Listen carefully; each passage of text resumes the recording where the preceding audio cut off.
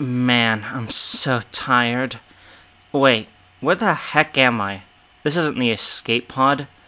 Hello? Anybody listening to me? Prisoner 027. Refrain from yelling. Yelling? You want me to yell? I can give you a yell. Ow! What the... Any bad behaviors will result in a controlled shock via the chip installed in your spine. What? How did you get it back there? Please stay in your cell until an official cat council member goes through the proper paperwork to have you freed. Great. Now I'm in a prison. Guess there's only one thing to do but use these cameras as a way to record videos and send them to YouTube and Odyssey by hacking them. You know, as you do. Seeing as I'm far from home and missing some people, let's talk about the one group of people that rarely ever will go against you. Family.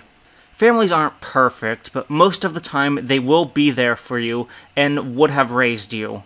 You are a part of their legacy, and your spouse and children will be your legacy. But when it comes to writing, family is a tool with many characters in it.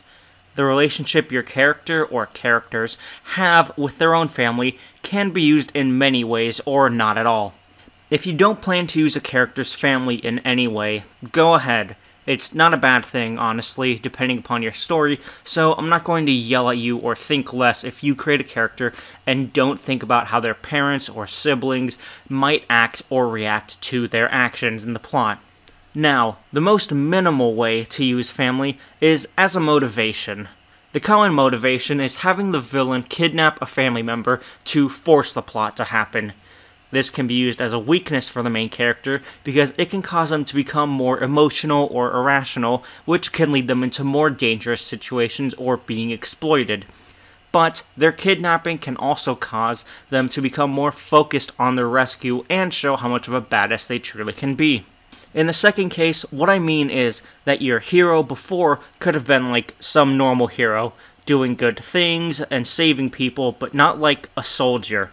Once their family member is taken hostage, they can transform into that robotic killer and tear through their enemies like paper to save their loved ones and make the enemy's pants darken 3 shades. CW's Arrow even did this when Oliver's secret son was taken hostage, or rather gave in to his kidnapping, and Oliver was forced to rescue him. This actually wasn't that bad in my opinion. Sure, the boy had no character and was just useful for this plot, but Oliver's want to save him was at least believable. His capture was part of the villain's plan, since it got Oliver away from his friends just so he could watch the island with all his friends and family blow up, hitting him hard. The only downside of this plan was that it didn't work except kill the mother, which is completely stupid, but off topic. How do I summarize this in like a phrase? Hostage taking is a good classic for villains to do if you want your hero to have an emotional response or a sudden dramatic shift. The next step up from family is just targeted by enemies is to have the family somehow play into the plot. This can be done directly or indirectly. How can they affect it indirectly? One way is to have something happen in the family that creates the reason for the hero becoming a hero. I know that was kind of weirdly worded, so let me give you an example that better illustrates the point. Thomas and Martha Wayne. Their death is the motivation behind Batman tackling the crime problem of Gotham. By taking on his rogues gallery and street criminals, he aims to prevent another child from losing their parents like he did. Though sometimes the Waynes get worked into the other indirect way parents can be used, and that is, they somehow cause the problem to happen. Sometime before the plot affected the main character and supporting characters, the parents caused it. This could be done by betraying an old group they were a part of, and the story starts by the main character seeing their deaths and thus wanting to exact revenge. Even if you don't have an adventure or action story, you still can use the parents in this way. Love story? Arranged marriage in the past that is uncovered or the source of conflict as the main character has someone they are attracted to, but also someone bound to them by a marriage contract. Science fiction? Maybe the parents made first contact with aliens that currently are hostile, or perhaps created the technology that allows your civilization to traverse the stars, but got lost or sucked into some other plane of existence. The only limit to what a character's parents can do is the imagination of the writer. Another example of a parent playing an indirect role is as a motivational support character. In times of a crisis or self-doubt, there's always somebody there to get the character out of that darkness. Usually it's the mother to play this role because women are the more emotional type, but it doesn't have to be that way. A father can connect to their children in a way that a mother may not be able to because in the end, they're different people with different beliefs and actions. So, again, it's up to the writer how they treat and comfort their children. When looking for an example of this as well, I got an even better example of how to do a parent's guiding relationship with their child, and that was Madoka and her mother Junko from Madoka Magica. There were two moments of their relationship that really stood out to me, but episode 11 is really why I wanted to go deeper into this. After Sayaka's body is found and a memorial is held for her death, Madoka seems even more down, and we get to see Junko feel like she's let Madoka down by not being able to help her. Later, when she tries to be a good mother, she is much more aggressive, to say the least. She tries to talk Madoka out of it and have her stay with the family since a massive storm is going on and is obviously dangerous. However, when she fails to persuade Madoka to stay, she gives her a light push forward down the stairs. It's a small gesture, but the sentiment behind it is that her mother is basically cheering in her corner. Even if she doesn't want her to endanger herself, Junko realizes that the only thing left that she can do is to give her daughter her support in some form. What I'm trying to get at with this little moment is that the relationship is a two-way bond. They both react to the other and are hurt by one another, whereas some other familial relationships can solely be one way, with one seeking comfort or advice in the other. It's just really great, and another reason to watch Madoka Magica.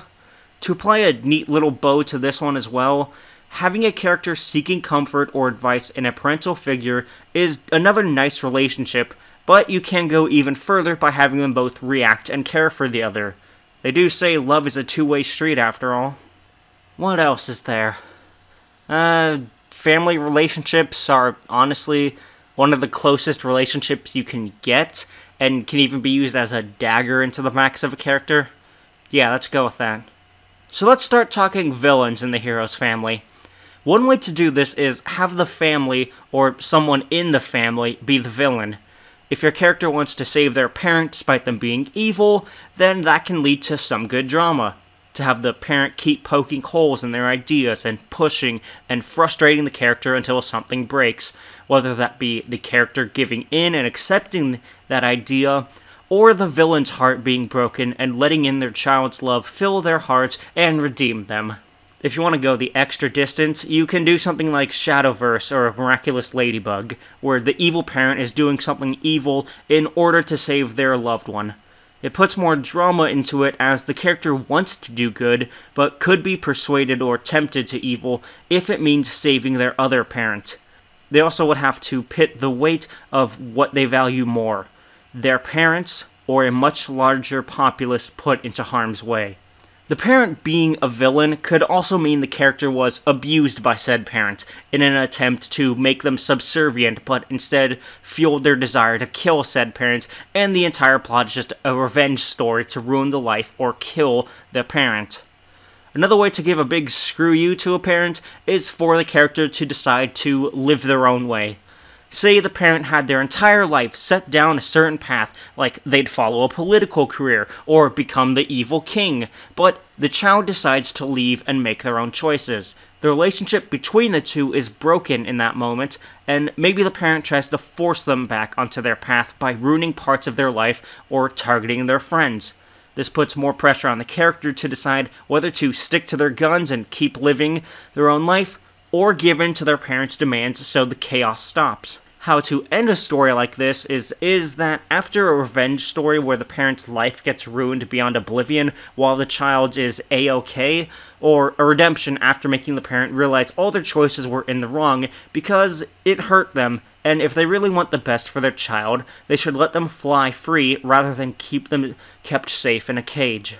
Now, there's one more I want to talk about, and it is an offshoot of the previous relationship type I just gave. This one can work if the parent is either alive or dead, and that's living in the parent's shadow. There may not be a plan or destiny for the character that was set by the parents, but other characters may assume that one exists. Your character's father was an evil king defeated a couple years ago by some hero? Well, everyone is going to look at the child or character as evil, and the story will be them trying to clear their name and separate themselves from that awful past and be someone else. Your character's mother was a famous hero. Then everyone will have high expectations for them, and the character themselves may feel more than normal pressure to try and live up to it. The specter of a parent's fame or infamy is great material for a character to deal with when trying to figure out who they are. Suffice it to say, there's a lot of family relationships to make, break, and affect, and a relationship with family I would consider special in a different way to a friendship or romantic relationship. Family relationships are bonded by blood, whether it is liked or not, and that can make much more powerful drama. If you lose all your friends, you still will have your family to fall back on and come to your aid, assuming they aren't terrible or all dead. But breaking or threatening that relationship is good material for stories. Even if it's not the main focus, it can still be a big part of the plot, or actually be part of who the character is or was. I feel like I had more to say, but being stuck in the cell is affecting my mind faster than I thought it would. But since I get good internet here, I can try to go more in depth in the comments if any of you seek advice, but that's about it for this installment of Signs of Bad Storytelling. I'll, see you all later. Peace.